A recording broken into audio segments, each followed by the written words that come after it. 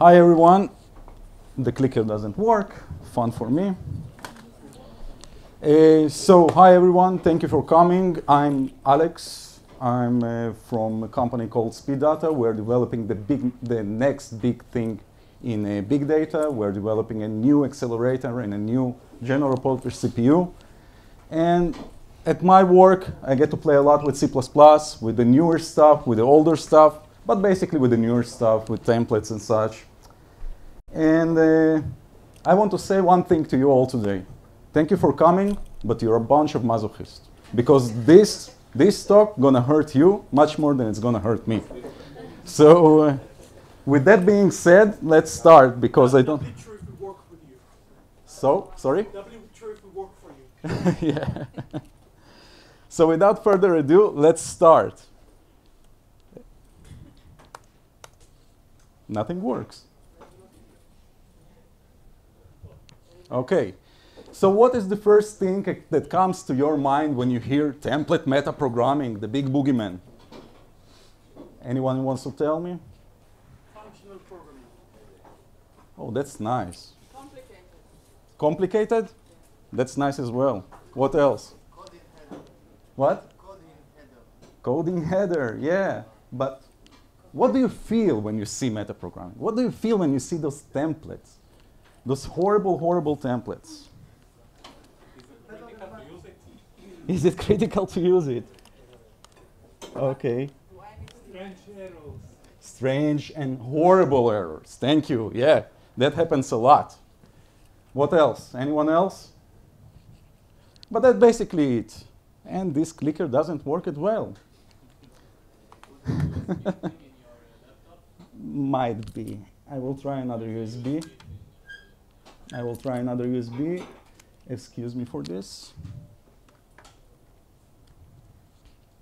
No, it doesn't work. Never mind. We will handle it like that. So, for most people, that's what they think when they see that. נכון, אני ניסיתי. החלפת ביניהם? כן, לא זה. Usually, when people see those metaprogramming templates headers, and they see those templates, those horrible, horrible things that will haunt you at night, this is the reaction that you will get from most people. So, don't worry. I said it will hurt you, but like in a good exercise, we will start with some stretch. We will start with some stretches, but with basic template rules. But don't forget, there's nothing basic about templates. So even the stretch is going to be really, really hard. Look at that guy there. So we will start with something really simple, and then we will gradually go up with what we're going to see here in the talk. We will start with functional metaprogramming. We will start with function templates. So what can you do with function templates? You can specialize them. You can overload them. You can do both, but you cannot partially specialize them. What do I mean by that? This piece of code is fine. So you have two functions that do print here. You are wrapping it. One is a template function that just receives a template parameter, t, and then you print it. Another one is a full specialization. What you say here is basically, I don't care. This function is a full specialization just for ints. So if the overloading method will come in here, it will pick the correct function. And basically what will be printed here, for the first one, it will be printed 1 with t. And on the other one, on the other hand, it will print the int one. That's exactly what you wanted to see. But the partial specialization is not allowed. So you cannot just say, let's have a print function with a template and another print function with a template, and that template is only for pointers. That doesn't work. Simply enough, the compiler gives you a nice error in this case, and it says that's in Clang. Most of the things that we will see here are in Clang, and it's nice. It's telling you partial specialization is not allowed. That's clear. So we will not do it. Function templates. But what can we do? They can be overloaded. And basically, you should do that. You should overload and not specialize.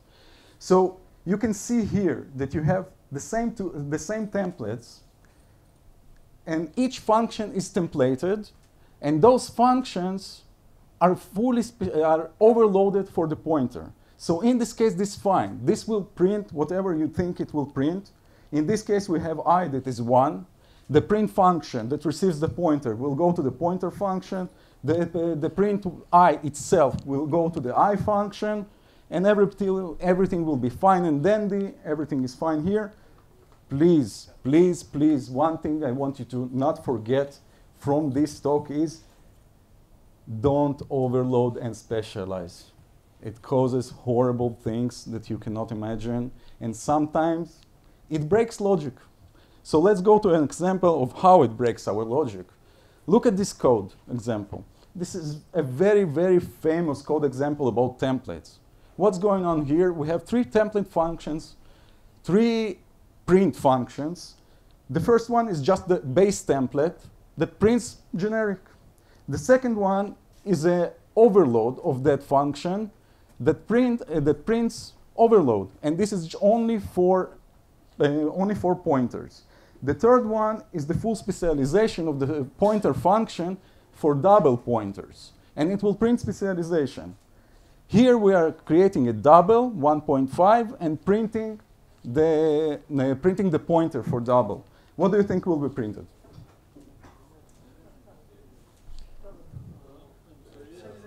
Specialization? You're correct. Here it's specialization. But let's look at this one. It's the same code. The only thing that changed here, that the specialization went up to line 36. What will happen here? That's right. Overload will be printed here. So it's a fiasco. Basically, why it happens? You just changed the place I just changed the place of the function. That's it. in the code. In the code, yeah, you can see here. The specialization is in line 36 now. Beforehand, you could see that specialization is in line 38. That's the only change in the code. But the outcome is totally different. And that's because of ODR. So basically what happens here, overloads look only at base functions. And they don't care about the specialization. So where you place the specialization is very, very important. If you place it in an incorrect place, it will just be ignored. And it will pick the more specialized one, which is not correct. But for him, it's the right thing to do. For the compiler, I mean. So don't do it. Just don't do it. Just overload. Another quick look at class templates. We can do everything with class templates. We can specialize them. We can partially specialize them. So now we have more that is here. We have more that is a regular template struct. Here we have a partially specialized template more for t-pointer, only for t-pointers. And we have one that is fully specialized, and we can do everything with them. Everything is fine. There's a lot more to say about template classes, but we don't have time for that, so let's continue. Now, we stretch a little bit, and we got to something that actually will be usable during this talk. Let's start with trait library. Trait library was a library that was added in C++11 to the standard, and you could create many constraints to your templates with this library. Basically, you got many useful things inside it. You have much more. Just go to typetraits.age, and you will see all the traits that you have here. For example, you could say, I want to do something only with pointers, or I want to do something only if it's an abstract class. Or you could check if T and U are the same type. So this is very, very useful. And we will use a lot of that during the talk. How will we use it? We will constrain our template types with the type trait system, and then we will get to concepts. So let's start with the first one. Let's look at this function. Will it always work? It's a simple print function that takes a constant t reference and prints it. What might go wrong?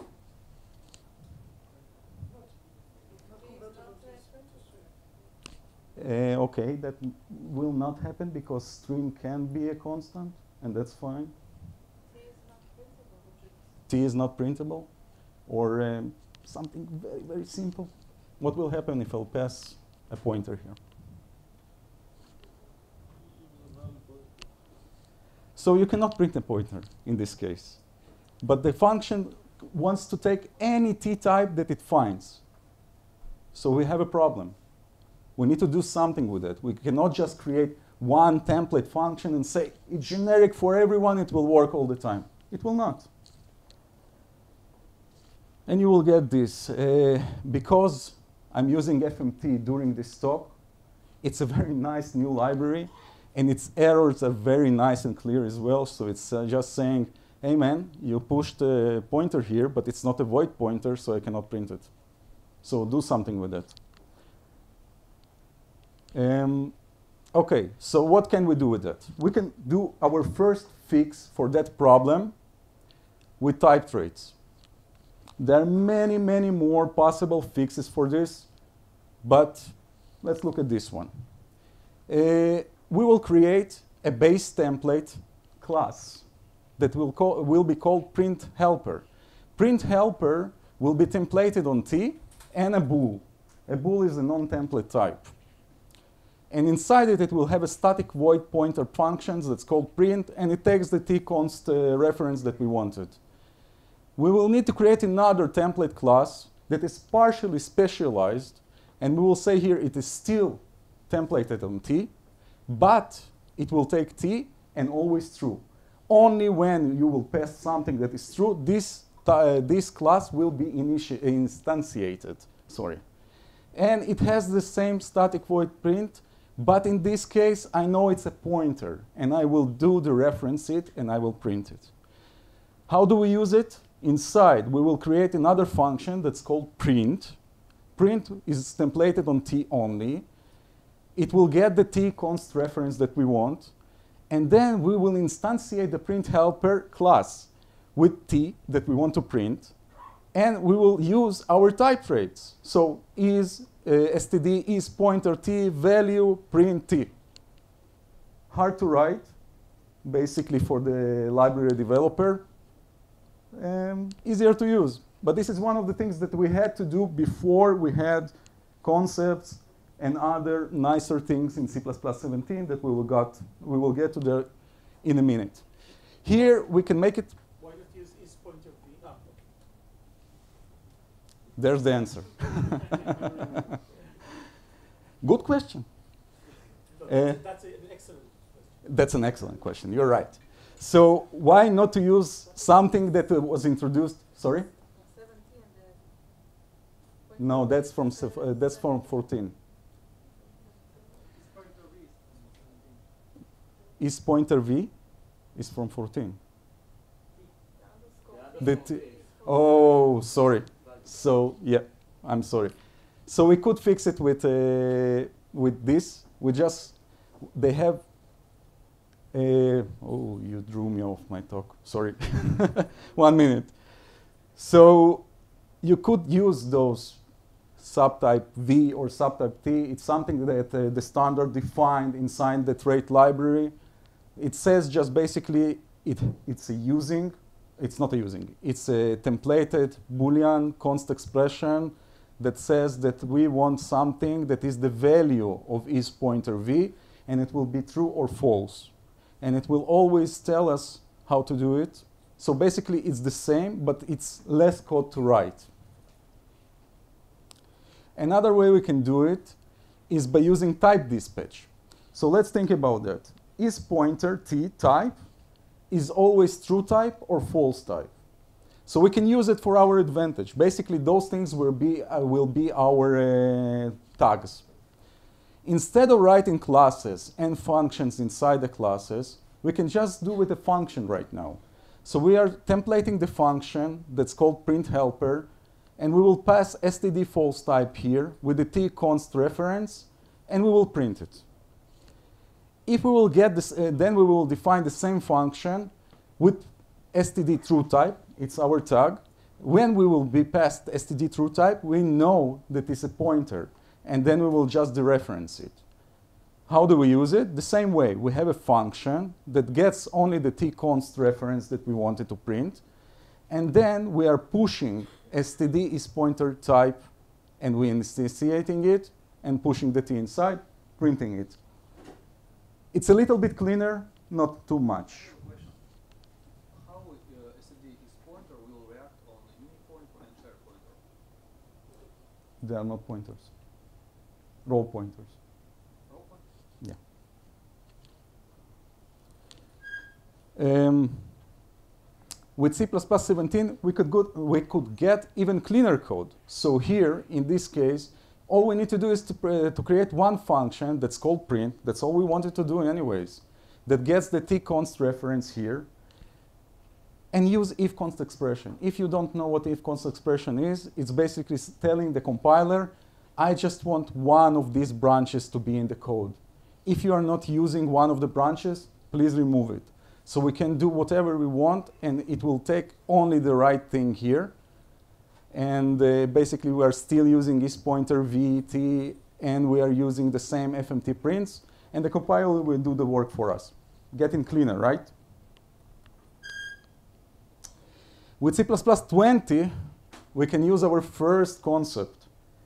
This is the first and most basic concept that we will see here. And this concept is a parameter to a function, an auto parameter to a function. So in this case, I can create two small functions. One is for reference, one is for pointer, and we just know because it's a reference or a pointer.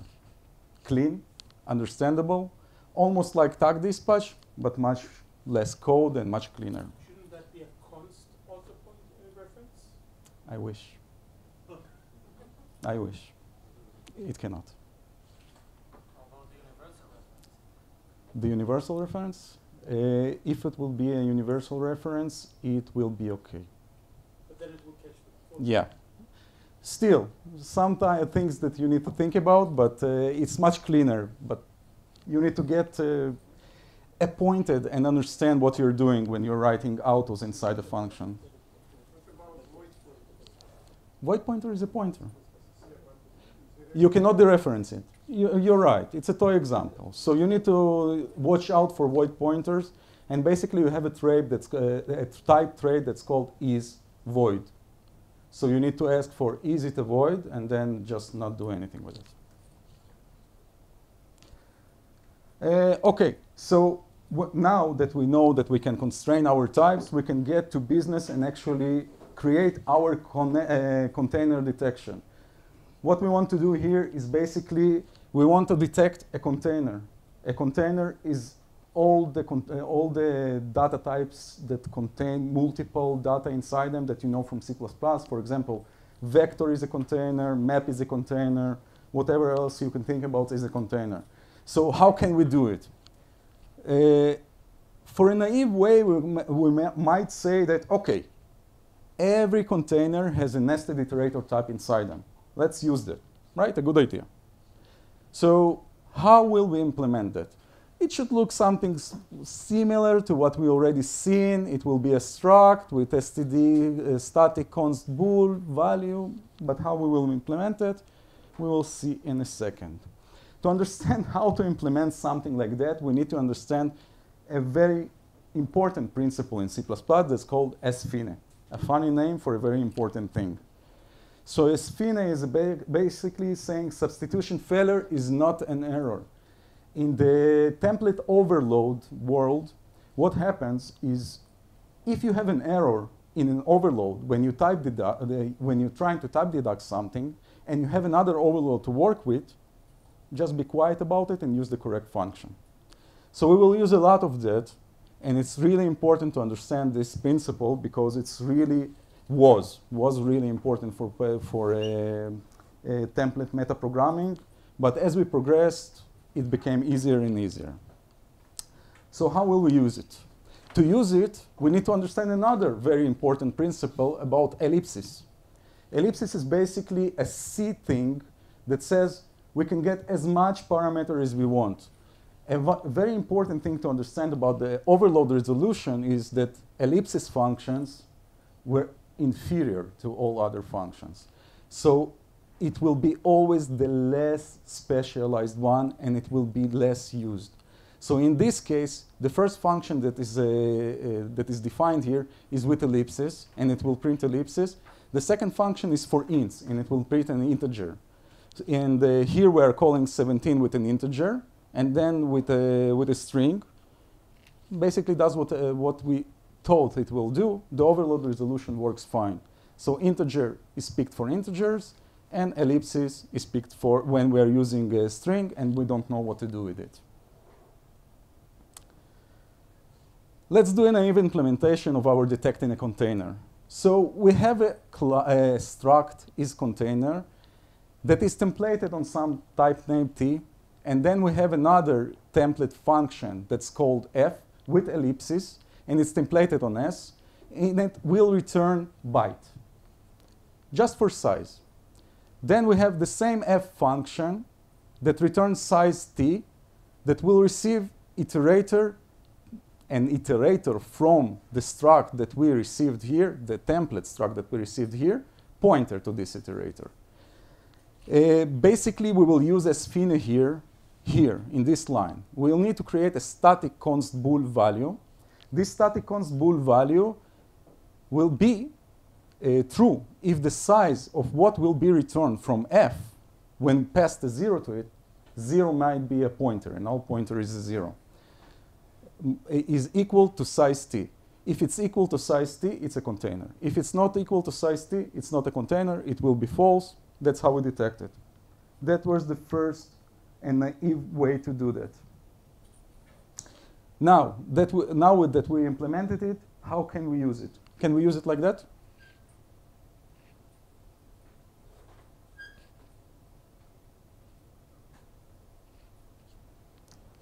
So no, we cannot use it like that because until C++ 17, it wasn't a good idea. We didn't use const expression here, if const expression. I wanted to show you a gradual way of how we will progress with things. So we will do some other things until we will get to C++ 17 again. So what can we do? All the things that we already saw. We can delegate to a helper class. We can delegate to a helper function. Or in some cases, it's just suitable to write two small functions and let the compiler do the work for you. To do that, we will need to understand enable if. Enable if is something that we got in the standard library that helps the compiler to select the sfine function that we want, to select the correct function. This is its implementation. You can go look at it after the talk. How do we use it? This is the actual usage of it, and we can see if it's a container or not. So we are creating a template function that's called print that gets our type, the t reference type. We have std enable if t. It's the inner definition of the type that it will get. It will get our isContainer v that was defined in the previous slides with the t that we defined. If it's a container, then it will be true. If it's not a container, then it will be false. And void pointer will be selected, and it will always be null. In this case, we will print it as a regular thing. It will be just a regular type, and we don't need to dereference it. On the other hand, the same enable if, almost the same thing. We will just ask, is it a container? If it is a container, it still will be a void pointer. It will still get a null, but we know that we need to print it here. So basically, this code will produce what we wanted. It will produce 18 because it's not a container, and then it will print 1, 2, 3 because it's the container that we created here. With C++ 17, our implementation got clearer. We don't need to use enable if. We're using if const expression. We are doing the same thing.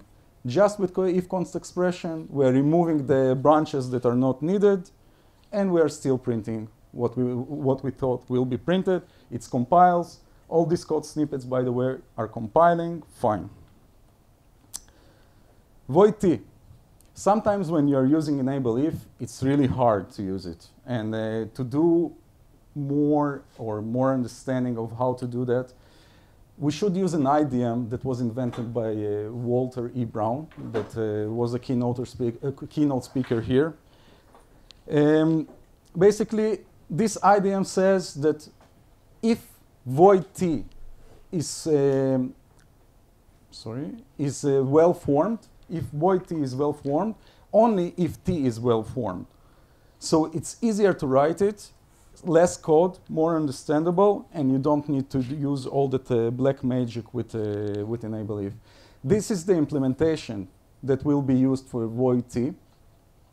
Basically, it's a void, and it's using a void T, and it will be well formed only if all those classes that will be received will be well formed. And that's already in C++ 17, and you can just use it with std void T, and thank you, Walter E., for creating that. Now, let's get to the main event, and let's create our first concept. We basically already saw some kinds of concept. We already talked about the concept, some of them. The most naive one was the isContainer. The out-of-or function is a concept as well, as I mentioned. But let's create something that is more evolved. Basically, the isContainer was very, very naive. And to understand what containers are in C++, they must obey or abide all these 6 rules. So each container type in C++ has to have a std begin that returns a begin iterator, std end that returns an end iterator, begin iterator, and tail iterator that are comparable with not equal. Begin iter has ++, and the begin has the reference operator, which is not void. And begin iter and tail iter are copy constructible and destructible. Let's create this thing. To create them, we need helper templates. So we need to create our helper templates, and here we will have the tBegin template. The tBegin template just says, okay, what is the type? If I will get this C to the template, what is the std begin of the declval of C? Declval is a function that was provided to us in C++ 11 that creates any type, even if it's not default constructible. So here we are constructing something that is not default constructible, and it does it for us just to see if the compiler has this type of function. So the tBegin is basically what will be the type if we can use std begin on this C-type object. T-end is almost the same, but it's for std end. T not equalable. It needs to receive begin iterator. In end iterator, what it does is says, okay, let's declval the bi, let's declval the ei, and let's see if we can't use the not equal operator on them, and what the type will be returned. The type will be that should be returned here is a Boolean expression. We need to continue. We need to see if they can be increasable. So we are defining the bi as a declval again, and we're using the increase operator ++ here, and we're seeing what the type will be here. Then we are saying, okay, they need to be dereferenceable as well. So we are using decl type here as well for bi, saying what the type for that, and using it. Last and not least, let's create our let's create our struct isContainer from what we need here. So what we created before. So std isContainer is a template that receives the C, the container type itself, and a type name void. Anything that can be here, we just need the void as a default template parameter. isContainer is inheriting from std false type because we wanted to have the type and the value inside it, so we can just inherit from false type. And why we're inheriting here from false type, it's because we are saying if something happens here, then it's not a container. That is the base template. Afterwards, when we actually need to create it, we need to write all this down. So here we have a partial specialization of that function, of that struct, that says that isContainer C, and we are using std void type that we learned about it before. We're saying, okay, we are passing to the void type, we're passing tBegin with C, tEnd, increasable with t begin c, t not equal with t begin and t end, t dereferable with t begin c, std integral constant with Boolean and convertible v, t increasable, t begin, t end, and you can imagine it continues and continues. This code is horrible. It's really, really horrible. It's not maintainable. And the things that you will see from the compiler that it throws from you if you're making a mistake here, horrifying. So let's look at the examples. After writing this monstrosity, using it is pretty simple. All we need to do is to create a const expression function that says isContainer, receive a const c container inside it, and returns isContainer c value. Pretty easy, right? We can use it with enable if, and in this example I have used enable if as a return type, and basically the compiler will look at the return type, and sfine will kick in on the correct function, and it will use true or false, and it will actually create the correct thing and will throw the other one away. Problems, anyone? It's hard to develop a new concept. It's really hard. If you want something simple, it's still hard. If you want something complex, you just saw something that is complex-ish, but you can have things that are more complex than that. Error messages are horrible, horrifying. You don't want to see them. Enable if and void t aren't readable to many users, so it's not maintainable. You have to explain to each one, to each person that looks at that.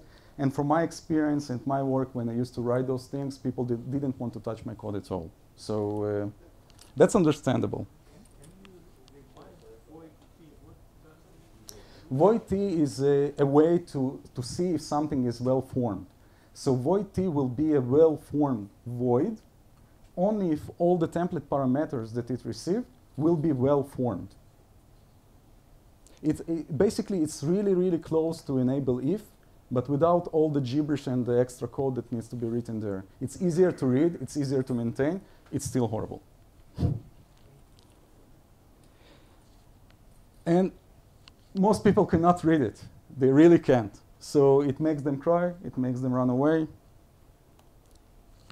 Now let's go to C++, where it was all our lives. People that wrote in metaprogramming in C++, it really made our life easier, C++ concept. And again, guys, concepts were created by Walter E. Brown. So thank you again. With C++20, it will be much, much easier for us to create concepts, to maintain concept, and to understand the errors that we will get from them. So here we will start with an example of a very simple concept that we will use later, not equable. Here you can see the first example of a new concept from the C++ library. We are saying it's still templated on BI and EI. Concept, not function, not struct. We need to say it's a concept. Then we will have a require expression. And here we are creating something that is not there. Basically, instead of writing decal val, decal type, and all those things, all we need to do is to say BI, BI, EI, EI, and it will create something for us. It will do it behind the scenes. Here is an example of the expression itself. So here we are saying if BI is not equal to EI, and the concept will fail if they are not equal, and then this trailing return, it says if the type that is returned from this expression is not convertible to bool, fail as well. So we're killing two birds with one stone here. We're saying, are those types not equal? And are they convertible to bool? Maybe a better way to write it will be same as, because convertible to bool, it might be an integer, but nevertheless. How do we use it? We create a template function, a const expression function, that has BI, that is the begin iterator. Then we're saying not equable BI, EI. Basically saying, I want to use the type that we will receive here and compare it with BI. So we don't need to specify both types because the first type is always consumed from the parameter itself, from the type that is defined with the concept. And then we are creating the function that receives bi and ei and returns true. Basically, if they are not equable, it will return true. If not, we will see a nice error. So here's an example usage. Here we have a foo that receive int and long. They are comparable. They are returning bool. Everything will be fine here. But if we will try to do something like that, we will create an integer and then an std vector iterator. We will get those error messages. So those are pretty readable, don't you think? It says this function cannot be evaluated because this was evaluated to false. Why was it evaluated to false? Oh, because bi and ei would be invalid. Pretty readable, pretty understandable. We can use the same clause or expression in many ways. So first thing, I used it as a clause, as an expression or as a type. Now I'm using it as a clause. So I'm telling here, I want to have a template with type name bi and type name ei, and I require the template to be not equable bi ei. And it will do the same job, but we are writing it differently. So it's a flavor thing. Sometimes it's better to write it like that. Sometimes people will use it like I showed before, but it basically does the same thing. Yes? Slides back, the two birds slide. I'm not sure you're entirely correct about the meaning of line 61. This? I think it's one bird. I mean, what it actually says is that you can compile the expression bi not equal to bi, and the result will be something convertible to Boolean. Yeah, that's what I said. It doesn't actually evaluate any bi and bi. It's not. No, I didn't say it evaluates them. I said we are killing two birds with one stone. Beforehand, I had to create a special type for bi, ei. Then I had to create a okay, are you not, if you're not convertible, then I had to create a type for this thing and do a decal val on that as well.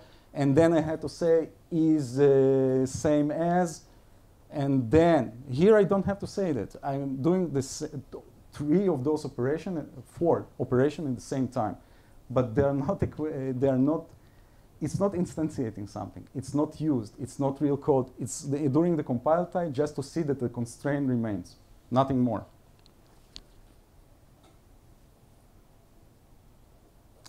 Another way to use it is to say it after a function. So basically, it's almost the same thing. We're declaring a function. We're passing bi and ei. And then we are saying this function requires not equal bi ei. And we will return true here. And another way to do it is with a concept from C++20. So we're saying this function will receive anything, auto. It must be not equable with bi, auto, ei. So we are constraining this auto always be not equable to bi itself. Okay, so now we can continue implementing our isContainer clause. And we need to continue with all those things that we are created for the regular one with the templates. But here it will be much easier. So here we have not equal begin and end. We have a require expression that says we will get a C here. We will check if C if we can use std begin on C, if we can use std end on C, if they can be not equal std begin and std end. And we will ask std as same as bool. So again, we are doing a lot of the boilerplate and the horrible template code that we had to do before. Everything is done here in one line. Afterwards, we need to see if it's beginable. Just use std begin. We need to see if it's std endable. We need to do std end. By the way, those things are not needed because they are checked here. I just wanted to be pedantic. That's it. Okay.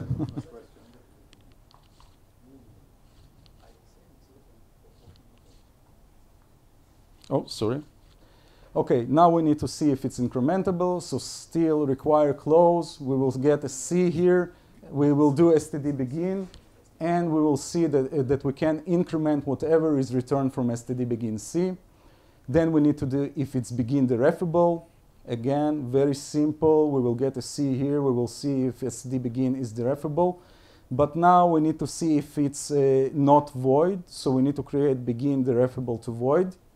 And we will ask if it's not dereffable to void here. So basically what we are doing is creating another expression inside it. We are saying std begin C dereference. And if what's returned from this expression is the same as void, it will return true. Or basically the constraint will be satisfied.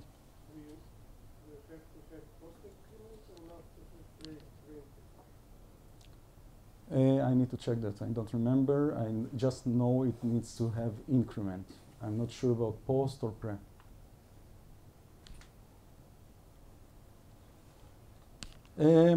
Okay, and now we can create our concept is container. So template, type name C, very simple. Concept container equals begin C, end, enable, endable C, and begin incrementable C, and begin dereffable C, and not equable and begins not equal begin and end, and not begin dereffable to void, begin and copy constructible, destructible C.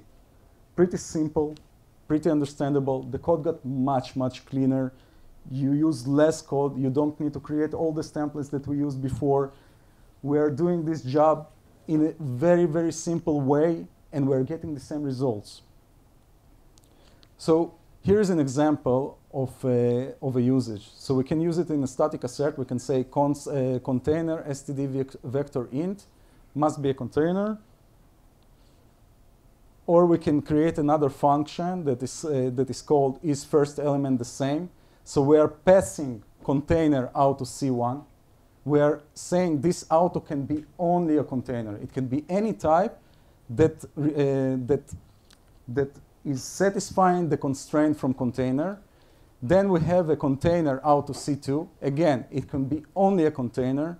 Then we are asking if std begins C1 and std begins C2, the reference they are both, if they are the same. If they are not the same, it will return false. Pretty simple to use. We have vector and array, and we are using is first element the same, VA, everything works. Each one of those are basically containers. Why are you doing an implicit cast from bool to int? Why am I doing an implicit cast from bool to int? First element the same returns bool. Good catch. I will fix it later. Thank you. You on purpose use the std begin and end, not the native iterator, because if it's container, it has its own iterator. That's Why correct. using the std begin and Just a preference. Nothing more. You mean dot begin? yeah. Just a preference. I prefer to use std begin and std end everywhere because it's clearer. Because if you will try to do something and it doesn't have it, but basically you always need to implement the function that does that. So the standard doesn't say dot begin needs to be there, but it says that std begin should return the first iterator. So say if someday they will implement a container that doesn't have the Begin. it will still be on the Yeah. constraint. It will not happen, but still. It can happen to use it. It can happen to what? You can modify the specific instance of std begin for, say, a built-in array and have it register as a container. Okay. Okay, that might happen. Thank you. And here is an error example. So we have the same function is first element the same, still getting the same thing. And we have vector and tuple. Vector and tuple is not a container, so it will not satisfy our thing, satisfy our constraint, I'm sorry. And this is the error that you will receive from it. Basically, again, the error is readable. You can understand that this function cannot be satisfied. Why is this function cannot be satisfied? Because container is not satisfied. Why is container is not satisfied? Because beginable is not satisfied. Why is beginable is not satisfied? Because begin cannot be called on C. Clear. If it was a template thing, you will get like 2-3 pages of error codes that say nothing, and you will chase ghosts for days, and you will find nothing. Then you will burn your computer, and you will pray to the Lord of Darkness, I don't know, and maybe you will find the code. What? Or move to Rust.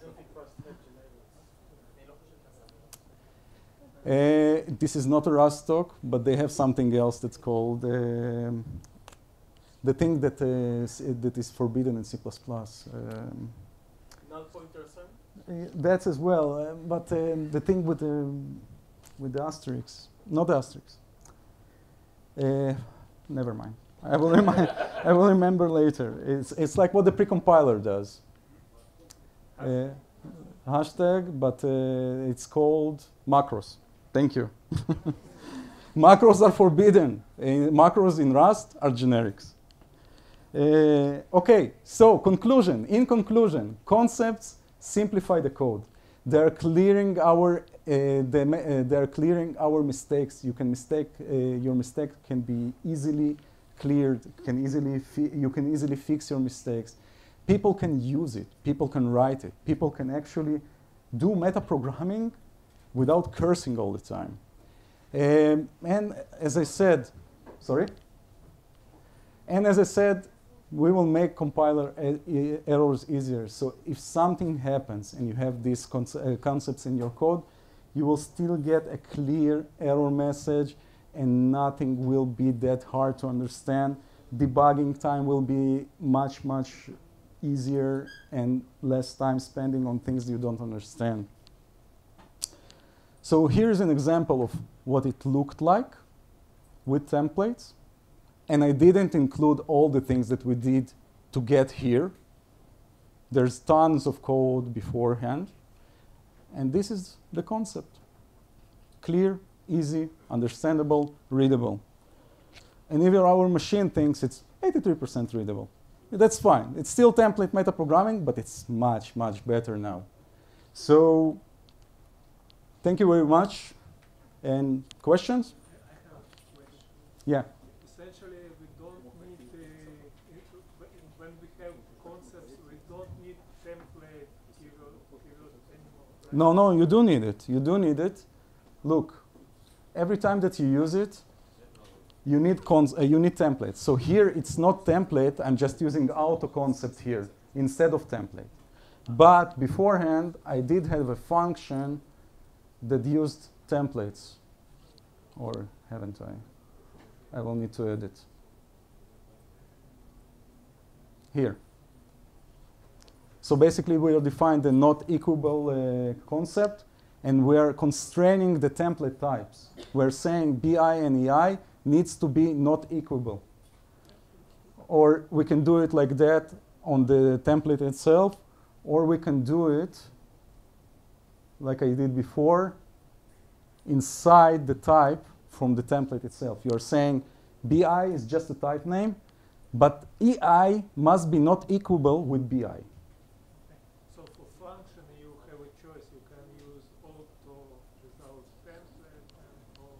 Because what auto does behind the scenes, all it does is creating a generic function for you. Instead of you writing all that code by yourself, auto will create a template for you in the compiler, and it will do all the heavy lifting for you. But still, it's a little bit problematic. So if you want something that, as I have here in this function, we have two autos. So for example, if I wouldn't write here not equable decal type BI auto EI, and I would just write auto, then this will not be heterogeneous at all. It will be it will be heterogeneous. BI could be anything, EI could be anything. Here I'm constraining the auto to be something I want. So another thing that you need to remember with auto concept is that if you want two things to be the same, you must have a concept, because they cannot be the same. Auto just said it can be anything. So you need to constrain the auto to do whatever you want it to do. With concepts, yes. What you do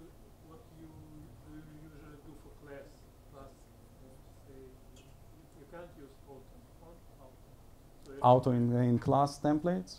No, but you can use auto if you want it inside the constructor. So you can use auto there. It depends on what you want to do. If you want to template a class, you need to give a template specialization for it. Sorry, the template declaration for it, normal template declaration. But this declaration can have as many templates as you want, and it can have concepts as well. So you can constrain the type of your template classes as well. It's the same thing. I decided to work with functions because it's easier to explain and it has more things to show. Cool. More questions? Yes.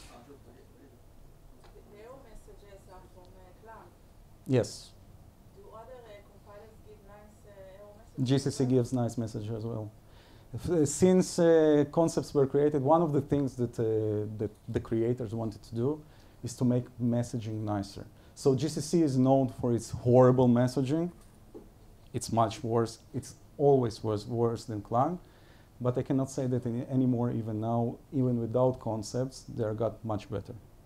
I think it's worth explaining why the error messages with templates are so horrible.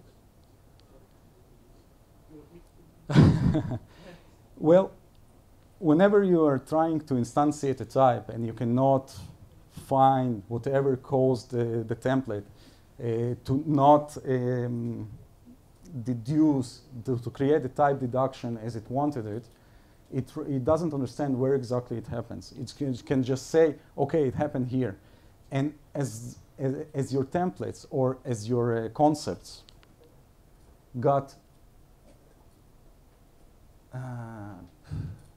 when they get this deep, it's a template inside a template inside a template inside a template. So you need to deduce something that is really, really deep inside the template. So it's just saying, I don't know what happened here when I called this thing, and I don't understand what happened there because I called that. And it just prints out everything, every trace that happened to it. And then you get long, long, long messages. Would you like to elaborate? Basically, template resolution is difficult. When it goes wrong, the compiler needs to tell you what went wrong, and it's complicated. So there are That's basic, yeah. Yes? Does periodic template, well, concept can work with periodic templates? Concepts, no. But you can create a concept. You have to understand that concept is like a regular type. So you're creating a concept, and then you are using it in the variadic form. So it's still the same. You're just saying, for example, Slava D is a concept that you created, and then you will say type name, ellipsis, Slava D. So it will, this template will only accept Slava Ds. Yes?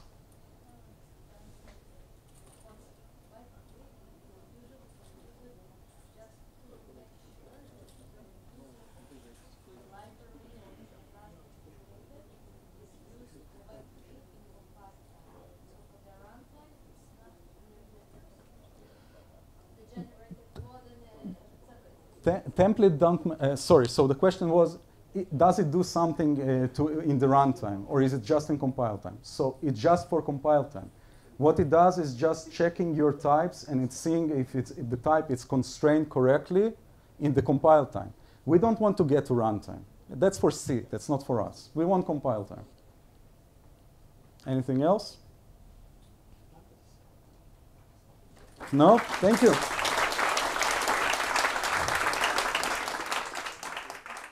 Visit my LinkedIn page.